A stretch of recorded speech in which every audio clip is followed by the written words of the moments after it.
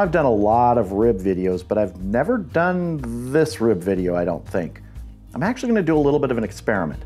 Now, I don't think I'm the first person that's ever done this, but I wanna see how this works. So what I'm gonna be doing is reverse wrapping ribs today. I'm gonna wrap them at the beginning in 2 layers of foil with just a little bit of moisture in there. We're gonna let that go for probably, I don't know, 2 hours out on the SnS Grills Kettle. Then we'll unwrap them, put them on the grill with some smoke now added, some wood chunks to the charcoal. Maybe let that go for an hour before we sauce them and let them finish up. I'm just really curious to see what the final effect is gonna be on these. What's the tenderness gonna be? What's the taste gonna be? What's the smoke flavor gonna be? Is it gonna have any advantage over the regular way you might do it, which is put them on there first and then wrap them later? It's just a fun little experiment today, so let's get started. Now I've got a rack of St. Louis ribs here, and I wanna go ahead and get this readied up. We're gonna trim off some of these excess little flaps of fat and things, and we're gonna remove the membrane. So let's get started. I don't wanna get too deep into this. I just wanna get some of this excess fat off the top here. Any of the bigger chunks. I'm not going for any competition trim. I just want the loose flaps gone. Now this end right here, I'm actually gonna square off.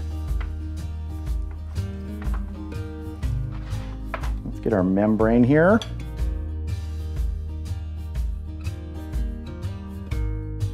I always say sometimes the membrane comes off really easy, sometimes you pick at it. We'll see what today's gonna be. Paper towel really helps with gripping the membrane.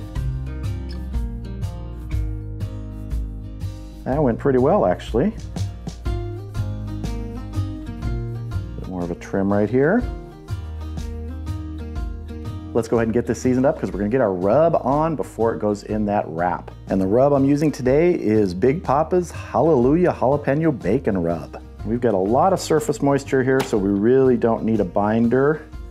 At least I don't think we do. If you want to add a binder, you can. I always say that, this is personal preference. I just really love this rub. It goes great with anything, but especially pork. All right, that is looking good. Let's go ahead and get this wrapped up. So I have 2 pieces of foil here. First thing I wanna do is get a little bit of a spray of some liquid down. Now what I'm using is kind of a spritzing liquid. Generally later on, if I'm gonna be spritzing, I'm just using plain water most of the time. I haven't found a great difference between using just water for moisture and adding a lot of things to it like vinegars or sauces or anything. Sometimes you'll get a little bit of extra flavor.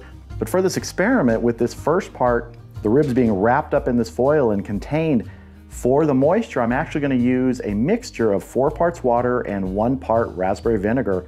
You could pick a flavored vinegar, an apple juice, anything you want, but you wanna get some water in there too. That's the base of the moisture.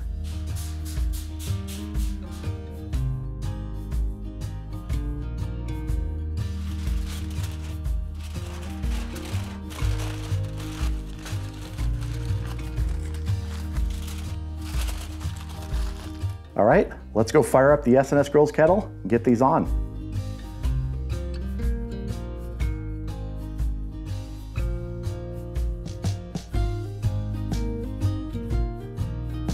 The SnS Grills Kettle is up to temp. My target temp today is 275 degrees. If it goes to 250, I'm fine with that. And like I said, inside, we're gonna go for about 2 hours before we unwrap these. If you think in this experiment they should go for a less amount of time, maybe an hour, hour and a half, or longer, 3 hours, let me know down in the comments. But let's get these on.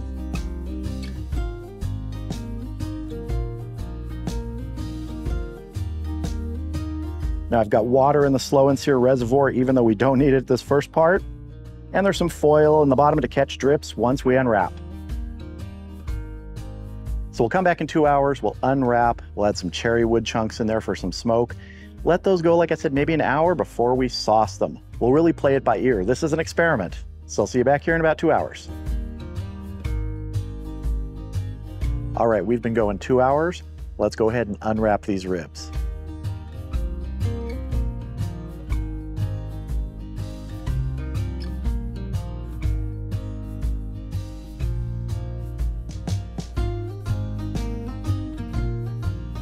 Well, we definitely have some tenderness here. Look at those bones. So this is interesting. Let's So I'm gonna lift this here and gently try and lift those ribs back on the grill grate.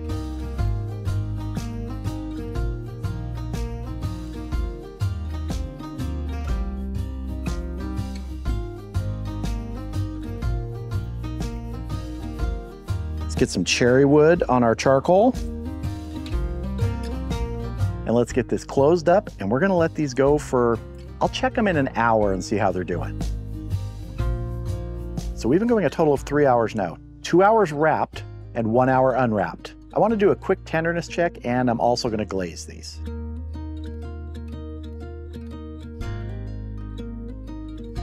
So I just wanna do a little probing with my Thermapen 1 here and see how we're feeling.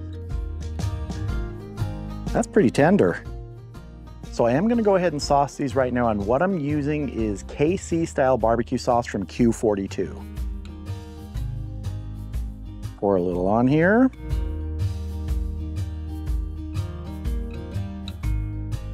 Give this a good brushing.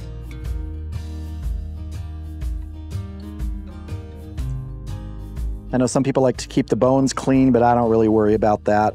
You can cover them with foil if you want to keep sauce off of them.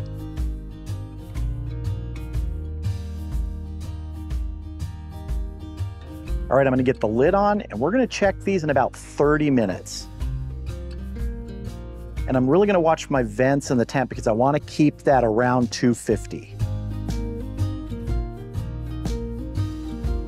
All right, it's been a half an hour with sauce. Let's see how our ribs are looking. Oh, they're looking actually really, really good. I like that. Let's do a little tenderness check here. Yeah, those are feeling really good. All right, I'm gonna go ahead and get these off here. I'm gonna let them rest for about 15 minutes inside, and then we're gonna cut in, have a taste, see how this experiment ended up with that taste factor. So our St. Louis ribs have been resting for about 15 minutes here, and I'm really curious to see if there's any difference between these and, say, a traditional way that I would make ribs, where you do the smoking with them covered in the rub, and then you wrap them after 2 or 3 hours. I'm not looking for a new way to do ribs. I was just curious, and we definitely got a lot of that cooking done in the foil first with that pullback on the bones. That's a real good indicator that you've done a lot of that initial cooking where you're starting to render the fat. And we still ended up with a really nice color, that smoke, the sauce, and everything. We even got this little bone at the end here that's just kind of hanging out. So let's go ahead and cut in and see if there's any real difference between these and the other way you might do ribs. Let's see, I got my bone right here. I always do this. Let's see, let's just follow it along.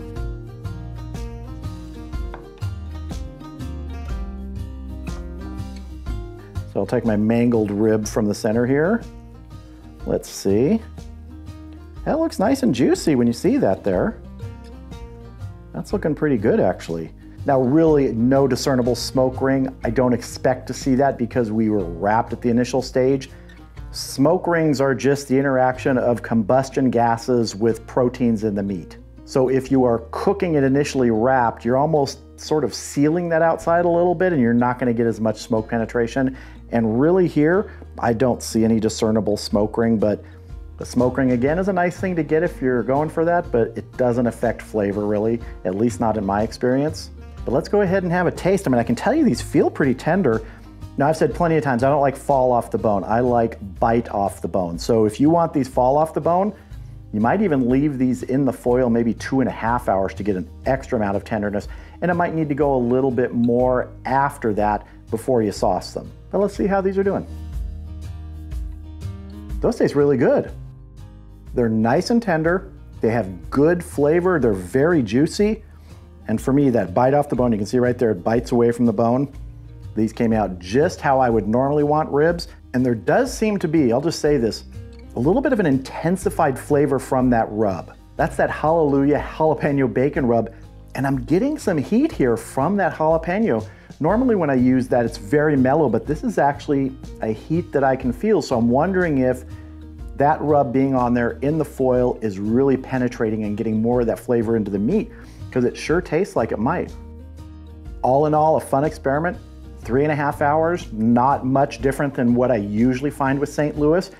maybe a little shorter. My St. Louis ribs usually are more in the 4-hour range, but these turned out exactly the way that I would normally get them in a regular process. Flavor's great, juice is great. Only thing we're missing really is any sort of smoke ring, but I can live without that if you end up with great ribs.